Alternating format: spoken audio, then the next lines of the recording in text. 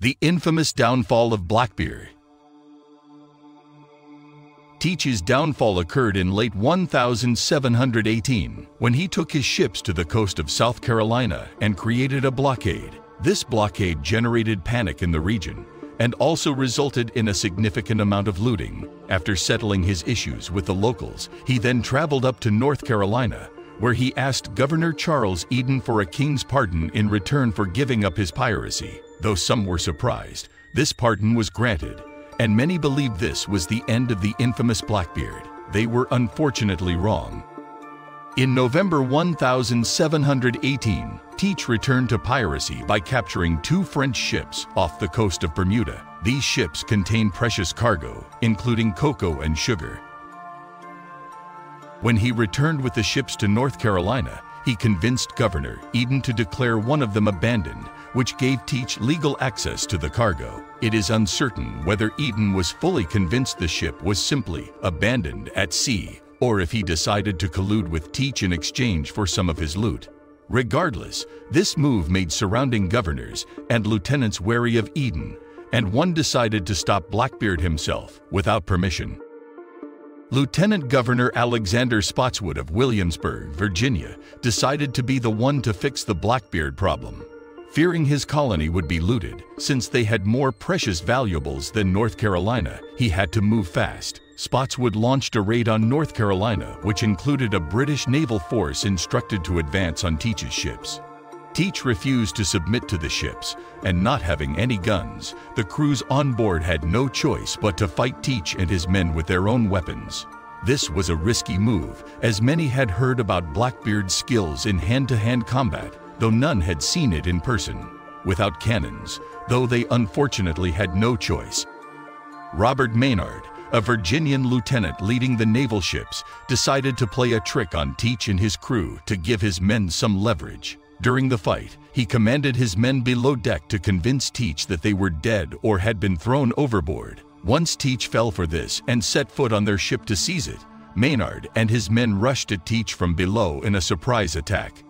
Unprepared, Teach took several fatal blows before succumbing to his wounds and dying. It is recorded that at the time of his death, he had been shot 5 times and stabbed 20. Because of the severity of his wounds, it is uncertain which of these was the final fatal blow to Blackbeard.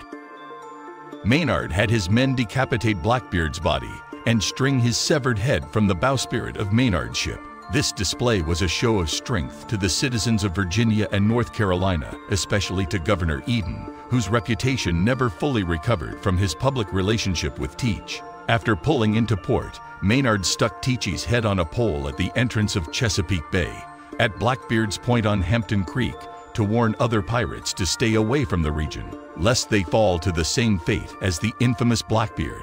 The head remained on that pole for several years, until it was little more than a decaying skull. Blackbeard's skull, lost to the sands of time. There are many stories about Blackbeard's skull, some being based on fact and others pure fiction.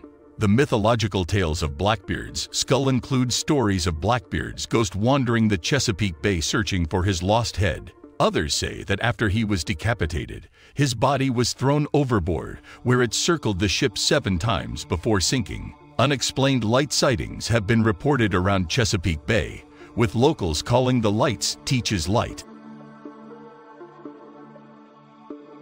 More legitimate reports have claimed that Blackbeard's skull was passed around from person to person for the last several hundred years, once it was removed from its pole on the beach.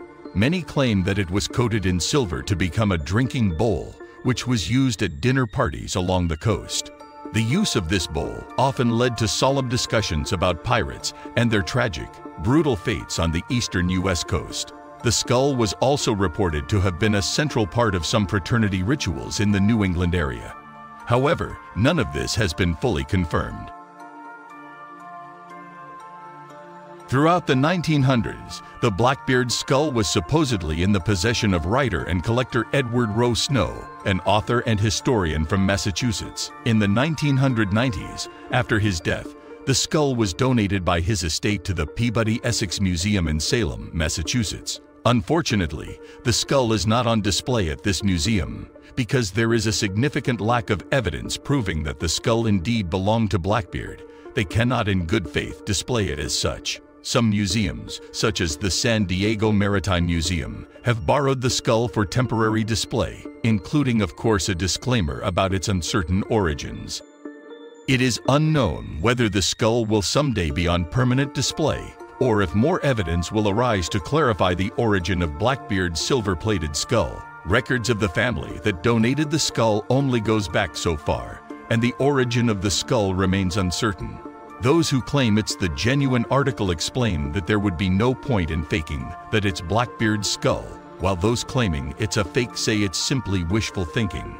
Whether it was preserved or lost to the sands of time, we may never know what happened to Blackbeard's skull during the last 300 years. Perhaps his ghost finally found it after a long wandering on the Chesapeake Bay.